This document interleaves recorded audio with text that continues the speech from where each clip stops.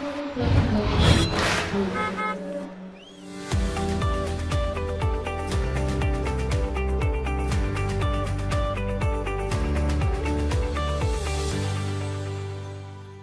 receiving the SmartPro, you'll find that it comes in a durable, custom-molded protective case.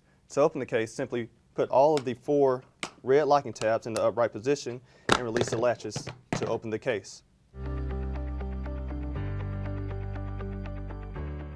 The items that you will find enclosed in the SmartPro's case will be the quick setup guide, which is used for setting up the SmartPro.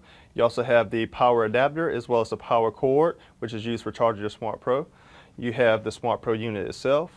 You also have the ADC 2004 USB cable, which is used for updating the SmartPro. You have the pin saver here, which is used to protect the pins on the SmartPro unit itself. You also have the ADC 2001 adapter, which is used with the MVP Pro and the T-Code Pro's cable. You also have the ADC 2000B OBD2 cable, which is used for programming functions. Lastly, we have the credit card USB, which has the serial number, the passcode, and also if you flip it over here and put a little pressure on the back, you'll see it pops out into a USB, which also has the manual on it.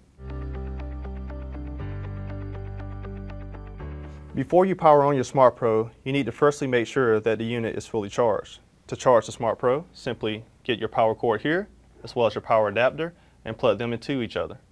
Then you're going to take the other end of your power cord and plug it into a power source. You should then get a blue indicator on your power adapter. You can then take the other end of the power adapter and plug it into the SmartPro itself.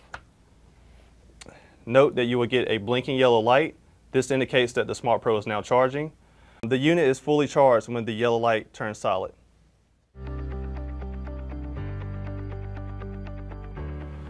To turn on the SmartPro, simply press the power on button.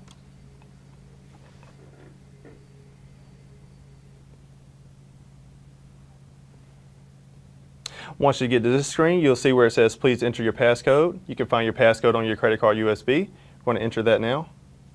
And now you're at the registration screen.